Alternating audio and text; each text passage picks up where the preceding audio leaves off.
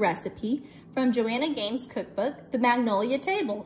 As you can see, we're going to need flour, baking soda, salt, butter, brown sugar, eggs, vanilla extract, and chocolate chips. I have also set out my utensils, some mixing bowls, a spatula, some measuring things, and my ingredients. The only problem I have right now is if you look at that recipe, it makes about 40 cookies. I don't think I can eat 40 cookies. Or can I? I'm actually going to take the recipe and cut it in half. So I'll need to look at each ingredient and divide it by 2. So the example I have is 2½ cups of flour. 2½. And we're going to be dividing that by 2. I can't divide these numbers as they are, so I'm going to change this mixed number into an improper fraction. Remember, you go around the world. 2 times 2 is 4, plus 1 is 5. Keep the denominator. I need to change this whole number into an improper fraction as well. 2 is the same as 2 over 1. Now I can keep, change, flip, or in math terms, multiply by the reciprocal. So I have 5 over 2. I'm going to change it to multiplication. And the multiplicative inverse of 2 is 1 over 2. Now I can multiply straight across.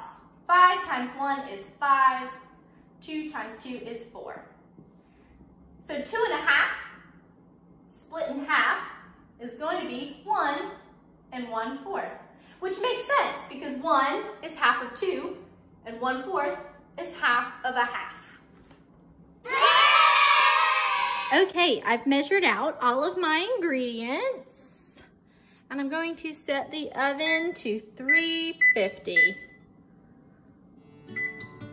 Now we can start mixing. Start with the flour, the baking soda,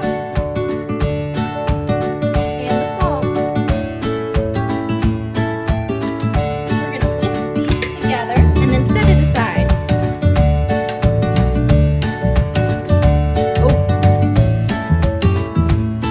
Cream. And set it aside. In another bowl, we're going to add the brown sugar.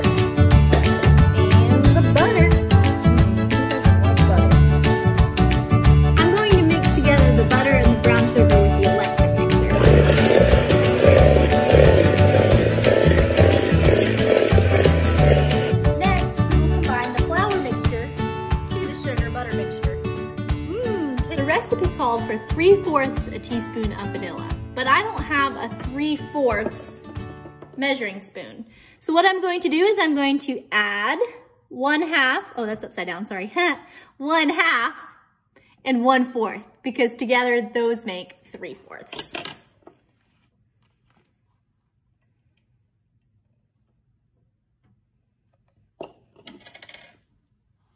Into the bowl. Last but not least, we're gonna add our egg. Yummy. I'm going to stir in the chocolate chips.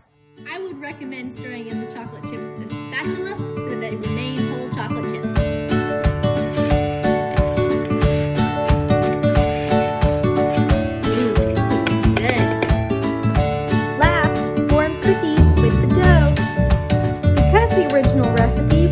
About 40, I'm expecting to get approximately 20 cookies from this recipe. Here I've got 12 on the tray. The cookies take about 10 minutes to bake, so while we're waiting, I'll remind you how to multiply and divide fractions. My first problem says 1½ times 3. Multiplying fractions is actually very easy. You just change any mixed numbers into improper fractions. 2 times 1 is 2. So I've got 3 over 2 times 3, and 3 written as a fraction is 3 over 1. For multiplying, you multiply straight across. 3 times 3 is 9. 2 times 1 is 2. I can leave this as an improper fraction, 9 over 2, or convert it to a mixed number. 2 can go into 9 4 times with 1 left over. So 1.5 times 3 is 4.5. Now dividing is a little bit trickier. I do need to change these numbers so that they're easy to work with. 3 needs to be a fraction, so I'm going to make it 3 over 1. I'm going to change my division into multiplication. And since I'm using the opposite operation, I'm going to use the opposite of this fraction. We call that a reciprocal. The opposite of 3 over 4 is 4 over 3. So I'm multiplying by the reciprocal. Then I do the same thing. Go straight across.